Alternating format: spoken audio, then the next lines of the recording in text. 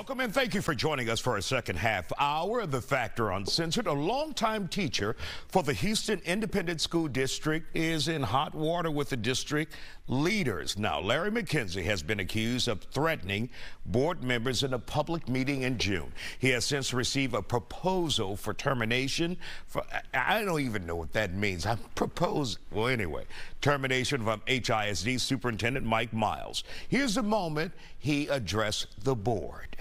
Now, I was taking a look at some of you people that are up there. Realize this, you're safe at 4400 West 18.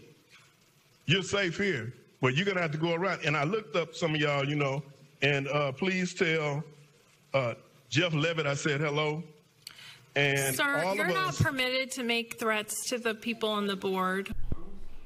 Now, according to the letter from Superintendent Miles, McKinzie was in violation of board policy.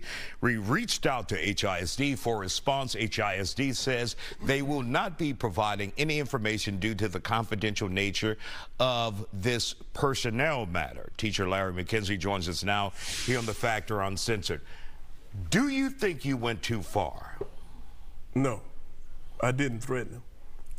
And it would be different if and really quick, Larry, when you say we know where you live, you're not where you live, you're safe here. Now, you're safe here. Can it be misconstrued as something else? Well, safe is free of mental, physical, or spiritual risk. Okay. Now, maybe I could have used a better word. You're more comfortable at West 18th. But I'm in a whole different room. I'm in an overflow room. I'm more than 100 feet away from them. I've been coming to these meetings since 2005. And the whole thing is when you run for a position or you even apply for the board of managers, you have to expect to contact and be in correspondence with the people that you represent.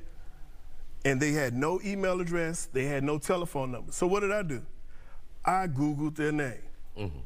So when I said, hey, tell Mr. Levitt I said hello. And for those who don't know who that is, who is that? Well, see, no one would have known who Mr. Levitt was if she hadn't said anything. Mr. Levitt is the husband of the board president. Got it. Okay, and then when I said the addresses, I didn't give the number. I gave the street names. I gave 3 street names.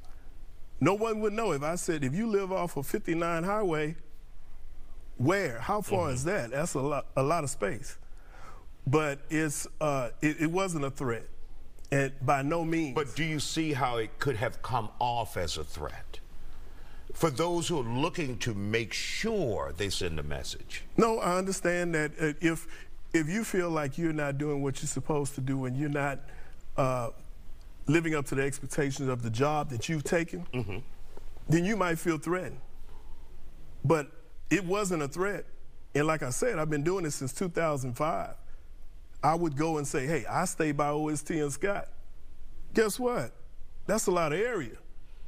Is it game change for this board? Have you done anything like that with previously duly elected board members? Have you had? Yes. Yes. I mean, you can ask them. You've had Kathy Bluford-Daniels on here. You've had several of the board members, Yolanda Jones. As a matter of fact, I came on your show with Yolanda Jones. She called me, say, Larry, I need you to help me because I'm a community advocate. And if you look at it, for everyone that's doing something or saying something about all the things that are affecting the children, it's not that many people. Where are the elected officials? Where are, at the NRG thing 2 weeks ago, where you had all those people in there and someone could have caught COVID-19, no one is saying anything. They're allowing Mike Miles to do what he wants, and he's trying to intimidate people. But why should I be intimidated by him when my expectations for the board of managers are the same expectations I have for the board of trustees? Have you gone up against a juggernaut where it is a battle, a fight you cannot win? At least now, because they have the backing of the state, of the governor, they've been put in place to come here and do, as many people say, a specific job. You know what, you're right. You're right. And times I think of myself and I say, how would I have been on a plantation? Would I have just been beaten and stayed there, or would I have run? I have to run. You know, and it seems like they picked the biggest and loudest voice, and since Brother Monroe is no longer here, right.